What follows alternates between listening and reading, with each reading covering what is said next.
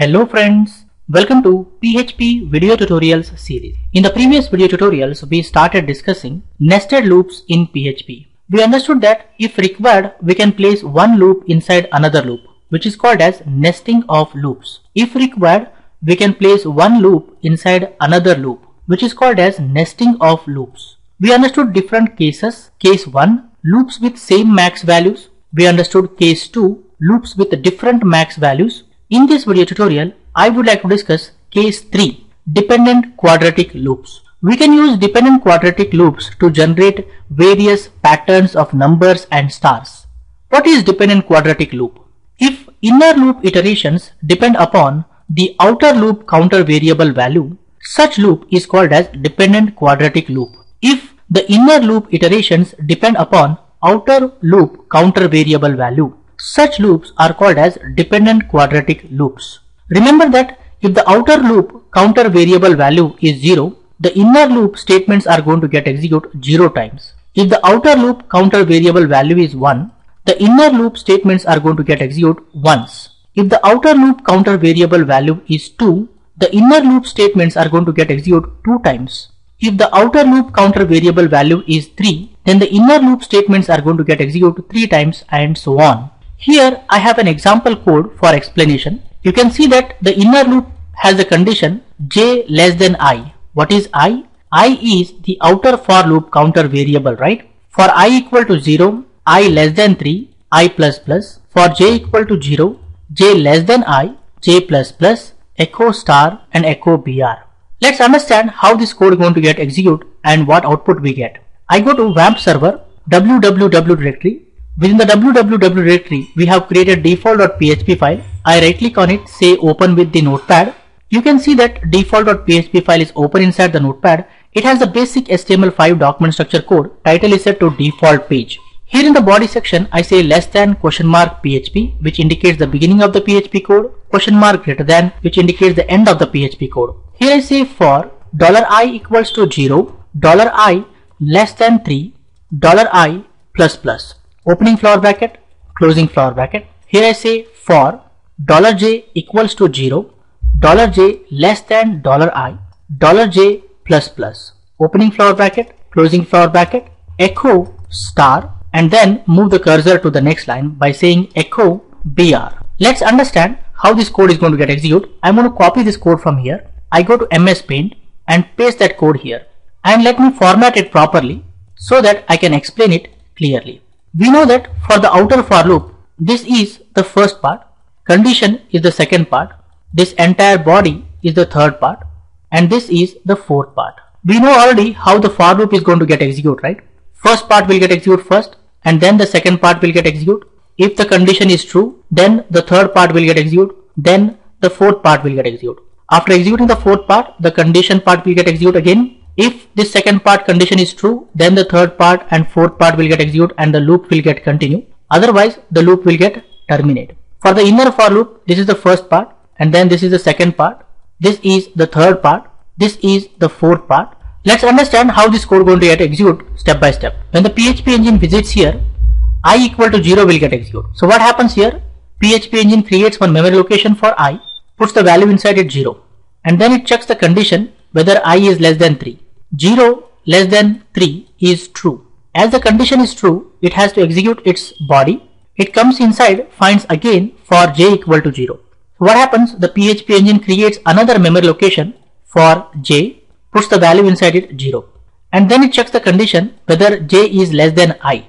j is 0, I is 0. 0 less than 0 is false. As the condition is false, this part will not get executed. Control comes down, guys. You can see that when I is 0, the inner for loop statements got executed 0 times.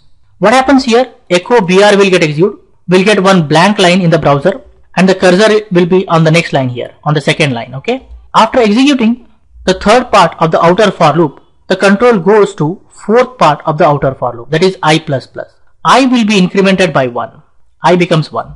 And then the condition will be checked whether I is less than 3. I is 1. 1 less than 3 is true. As the condition is true, it has to execute this body again. Control comes inside, for j equal to 0 will get executed, j will be set to 0. And then the condition will be checked whether j is less than I. 0 less than 1 is true. This time the condition is true. As the condition is true, it has to execute this body. Control comes inside, echo displays the star in the browser. And then it goes to j++. J will be incremented by 1.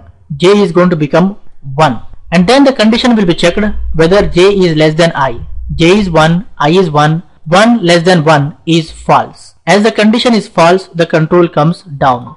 You can see that when I is 1, the inner for loop statements got executed once. We got 1 star. And then echo br moves the cursor to the next line. After executing the third part of the outer for loop, the control goes to the fourth part of the outer for loop. I++ will get executed. I is going to become 2. And then the condition will be checked whether I is less than 3. 2 less than 3 is true. As the condition is true, it has to execute this body again. The control comes inside. For j equal to 0 will get executed. J will be reinitialized back to 0. And then the condition will be checked whether j is less than I. J is 0, I is 2. 0 less than 2 is true. As the condition is true, it executes the echo, displays the star in the browser, and then j++ will get executed. J will be incremented by 1. It is going to become 1. And then the condition will be checked whether j is less than I. 1 less than 2 is true. As the condition is true, echo displays again one more star here in the browser, and then j++ will get executed. J is going to become 2. Then the condition will be checked whether j is less than I. 2 less than 2 is false. 2 less than 2 is false. As the condition is false, control comes down. Echo moves the cursor to the next line. And then after executing the third part of the outer for loop, control goes to the fourth part of the outer for loop. I++ will get executed. I is going to become 3. And then the condition will be checked whether I is less than 3. 3 less than 3 is false. As the condition is false, the control comes down. We get one blank line, 1 star, 2 stars, like this. I go back here, I say file, save, go to the browser. Here I say localhost /default.php. I hit enter. You see that default.php file is executed. We got the output one blank line, we got 1 star, and then we got 2 stars. You must understand that when the outer loop counter variable value is 0, the inner for loop or the inner loop statements got executed 0 times. So we got only one blank line. When the outer loop counter variable value is 1, the inner loop statement got executed 1 times. So we got 1 star. When the outer loop counter variable value is 2, the inner loop statements got executed 2 times. So we got 2 stars. So what we can do here, we can increment this condition value. I just say here 5. I say file, save, go to browser and refresh. You see that you get stars in the triangle fashion. If you do not want to get this blank space, what you can do is we can just set here 1. If I say file, save, go to browser and refresh, you see that we didn't get that blank line there. We can increase this condition to get more stars. File, save, go to browser and refresh, you get more stars. You can see that.